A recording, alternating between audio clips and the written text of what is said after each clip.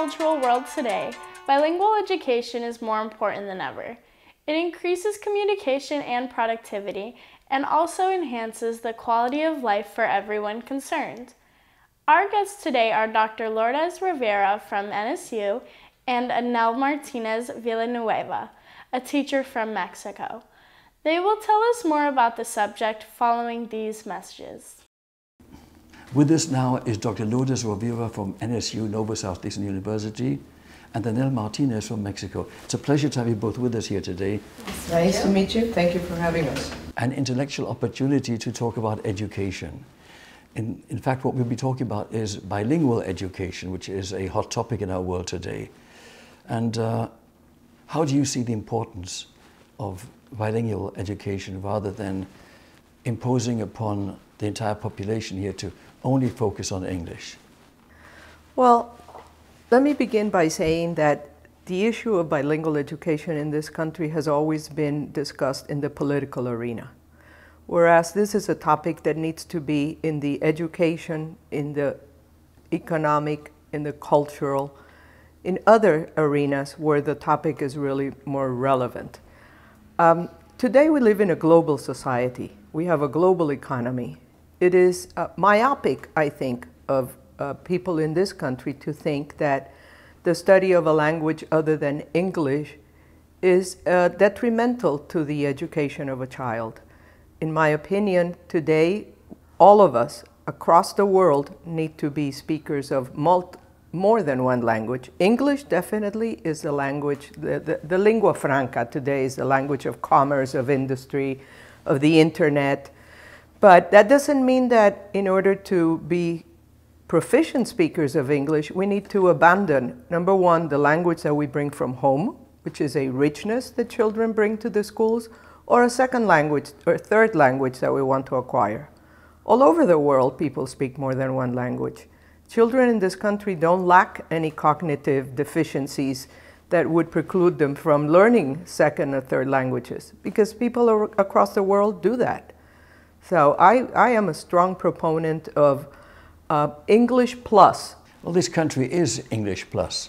I mean, you'll see street signs, you call a company, and you have messages in English and Spanish and so forth. So I think we kind of have that. But it's more an English plus because of the immigrant population. I don't think that the typical American household family understands or values the knowledge of other languages. I think the constant immigrant population brings those other languages. And for example, in Miami, it's a myth that it's a totally biliterate or bilingual community. The children that have been born here of immigrant parents no longer speak the language of the home. They forget it. Once they learn English, everything is, the entire conversation is in English. And so they lose that richness that they bring from home. If you go to Wyoming, I doubt that many families in Wyoming are stressing or valuing the knowledge of a second language for their children.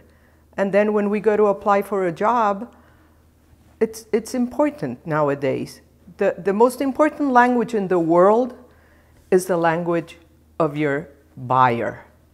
If you're going to sell, whether you're selling a political idea, whether you're selling an economic idea, whether you're selling a product, the most important language is the language of your client.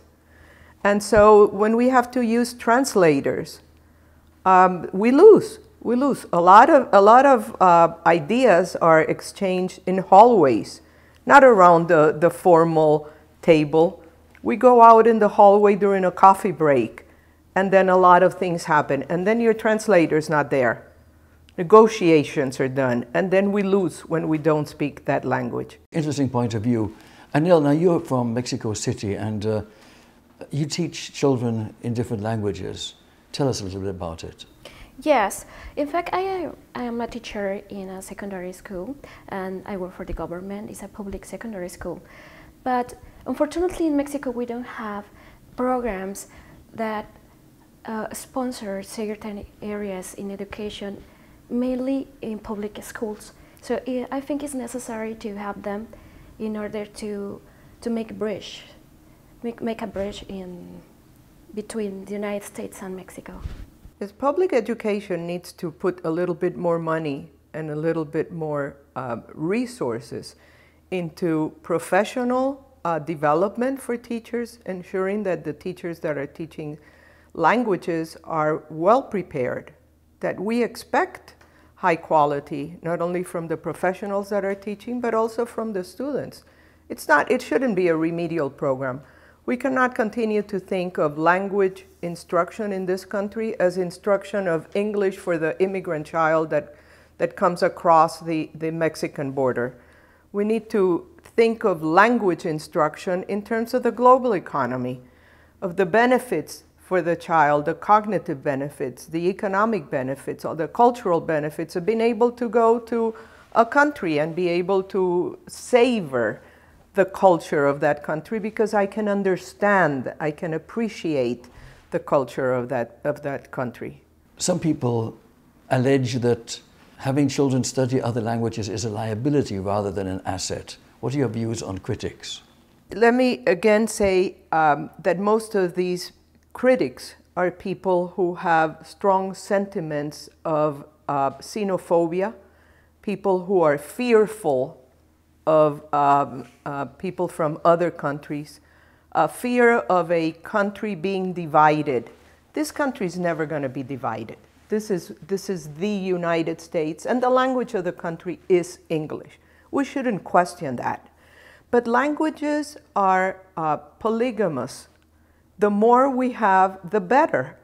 And so these critics are focusing on programs that have failed because they were ill-conceived.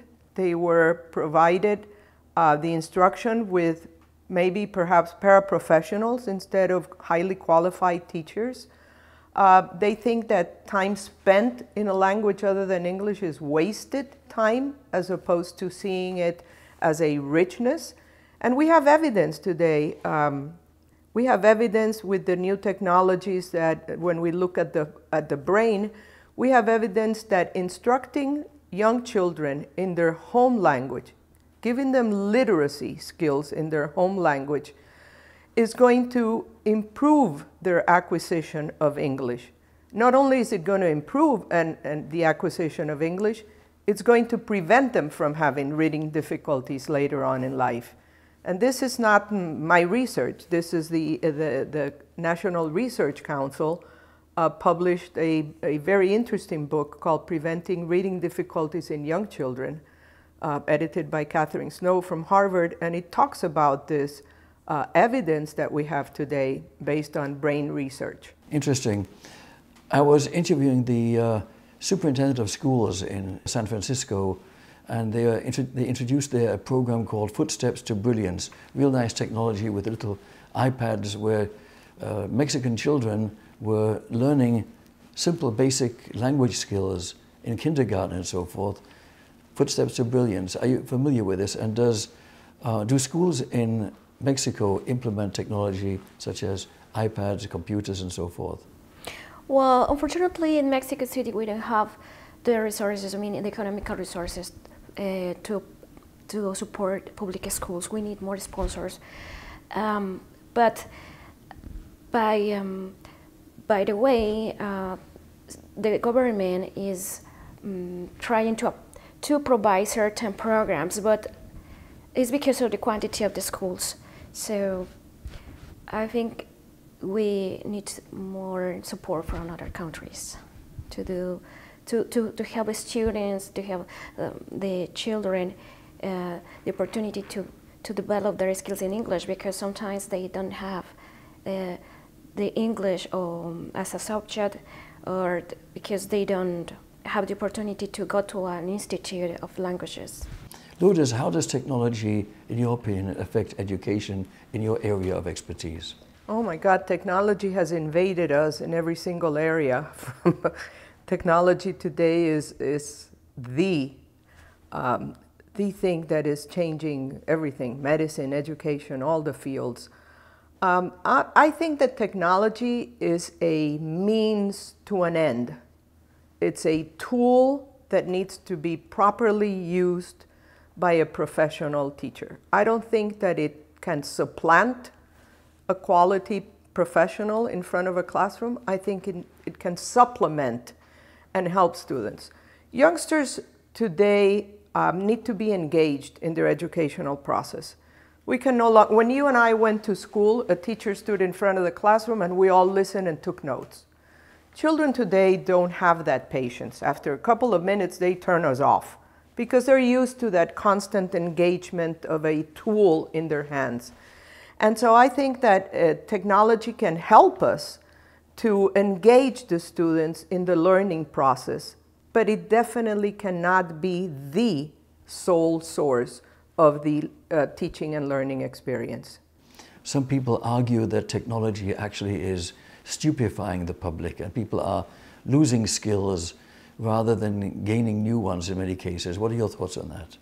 Well, I think it's better to have a communication in a natural way, because sometimes we have certain phase with technology, but not exactly like the technology by itself.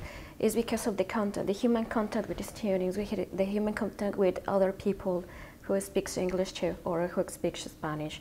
I think the most important thing here is the interchange between people and the communication, and that can bring us more confidence and interpersonal skills, and we can communicate better. Going back to your comment, Richard, when we go out and we see a family of 4 in a restaurant, and you see them waiting for their meal, and each of the 4 individuals has a tool in their hands, and nobody's talking to each other. Those are the uses of technology that are not appropriate. Abuses. You know, we need to be that's an abuse of the technology. There's a time and a place for everything. And technology in many instances has become an entertainer, a babysitter for children. And adults are the ones that are the first that are answering messages or texting. And so the children are using some sort of a tool as opposed to conversing. And like she was saying, having that communication between children with adults, with the people around them. It's really interesting. It reminds me that when I was living in Israel, actually I'm from England originally, I emigrated to Israel as a kid, and then I remember that when general television appeared on the scene in Israel, until that moment people were very informal, very familiar. They'd visit each other without calling to say, hey John, are you home? I'm coming to visit. They would just visit. It was a very sociable situation. But the moment TV appeared on the scene, and you'd visit a home and say, hey, I'm busy right now, I'm just watching Kojak or something. And the style, the atmosphere in social activity in Israel changed to the worse because of entertainment. So it seems like if you could just turn the lights off or turn the devices off at sometimes, perhaps you could encourage more communication and people might develop more meaningful relationships. Well, we see it when we have storms like Irma or Maria, when we lose power and we don't have the access to all of our technology tools, and then all of a sudden you meet your neighbor and you're outside, and then people have a barbecue in the neighborhood and you start meeting the people that are around you, that are living around you, because you have no access to that entertainment. If that happened in Israel with television, and that was true across the world, now with all the tools that we have, that children, you see them, they can't walk yet, and they're already using some technology. This is all a very interesting topic. I'd like us to continue, but we have to pause for these commercial messages. I'll be right back.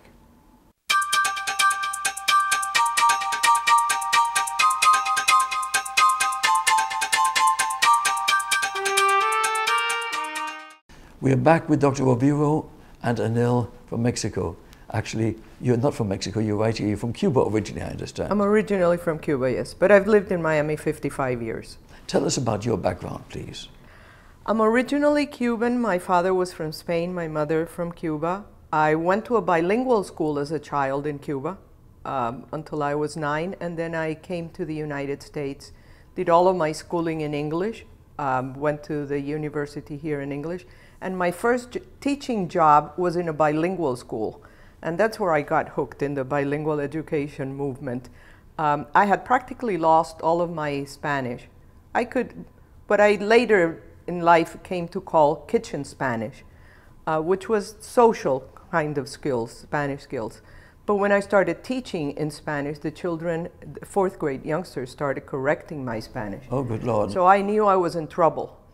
So I had to go back and reappropriate myself of my home language, and that was a huge awakening of what had happened to me in my teenage years, and I committed to not letting that happen to other youngsters. So that's what got me into the bilingual field of making sure that there were opportunities not only for immigrant children, but for English-only students to learn a second language.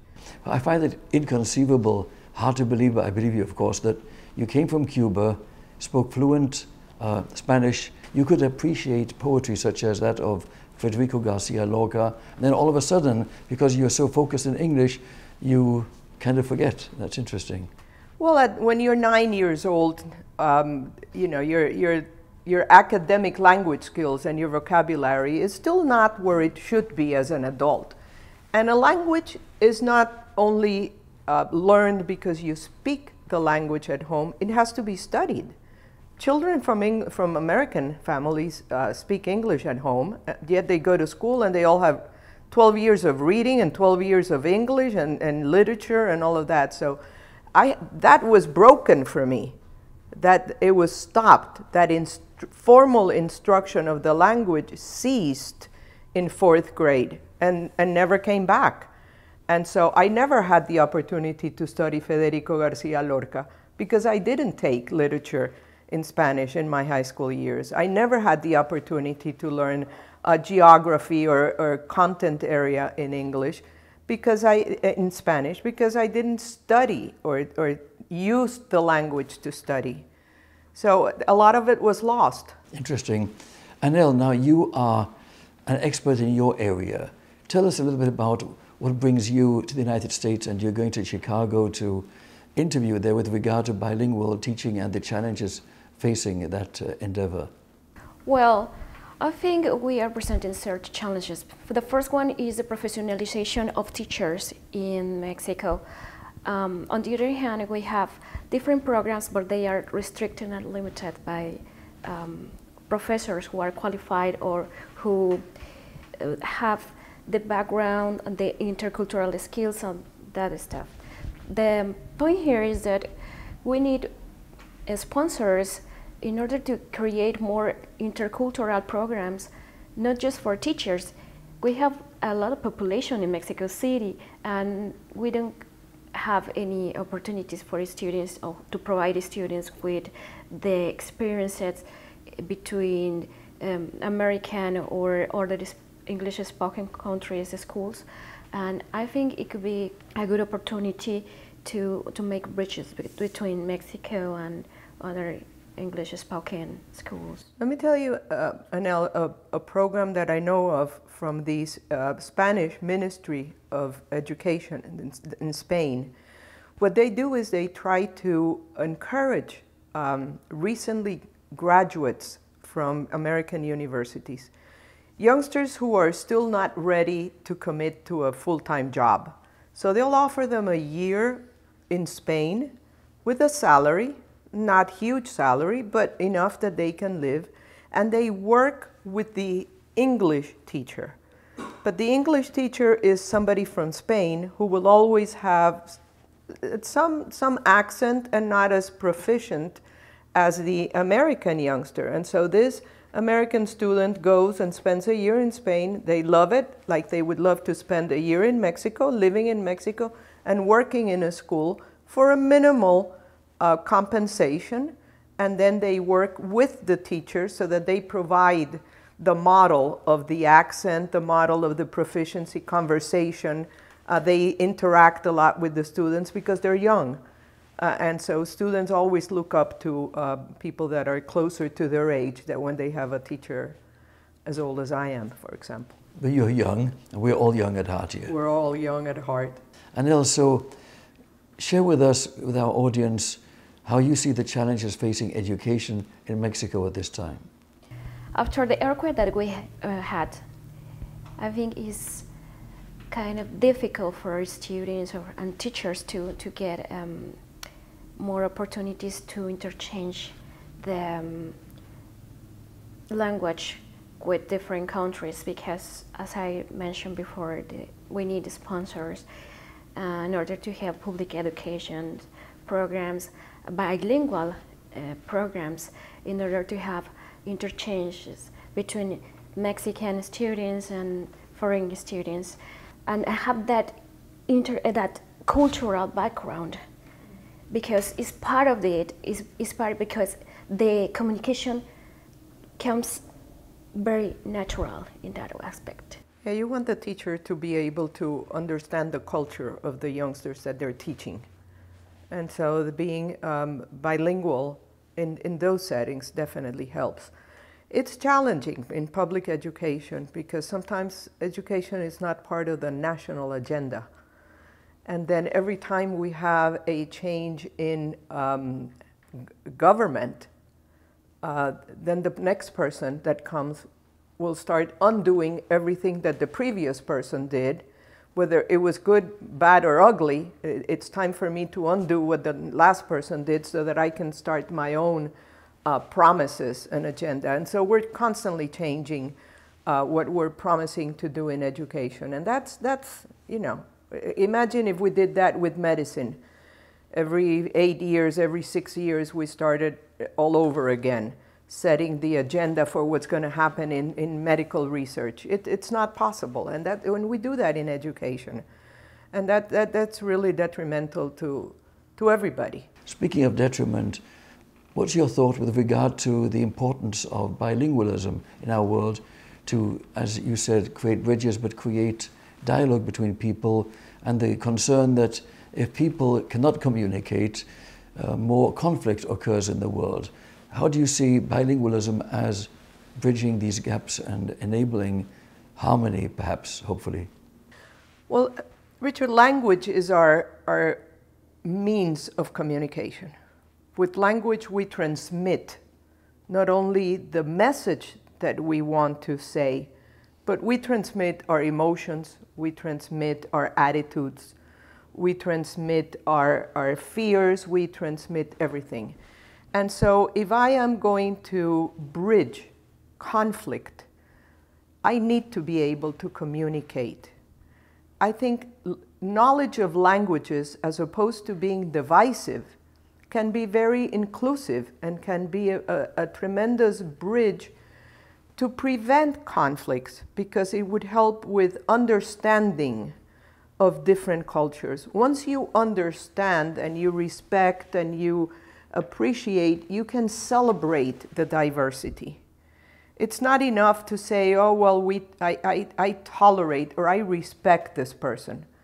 I want to celebrate this person.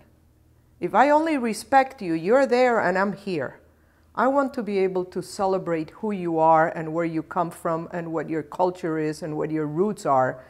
And that can only happen when I am truly not only bilingual, but bicultural. And I've learned the culture and can appreciate it and celebrate it. So I'm a strong proponent of languages. I wish I knew 5 or 6. My father knew 5 languages, and I wish I had that richness. Impressive, yes. I wished I spoke more than 3.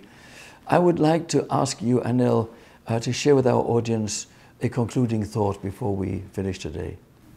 I would like to say that intercultural programs or bilingual programs need to be sponsored, because we require, not just in Mexico, I think around the world, that quality of human communication between people.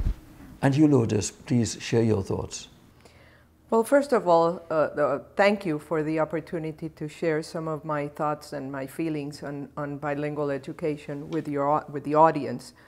I would like to have my parting thoughts say that we need to open our hearts and our attitudes and embrace multiculturalism and embrace diversity. Embrace the study of more than one language. It is such a richness, and it is cognitively good for us. There's some research that says that it even deters some conditions such as Alzheimer's and dementia, because languages increase the gray matter in your brain, and that's associated with intelligence. So it's good. It's good for all of us. It should be part of our daily diet, and it should be part of definitely of the national educational agenda. Well, speaking of diets, people certainly do enjoy the cuisine from different cultures, so why not the culture as well? A real pleasure having you here. Thank you. And you, Anel. Thank you.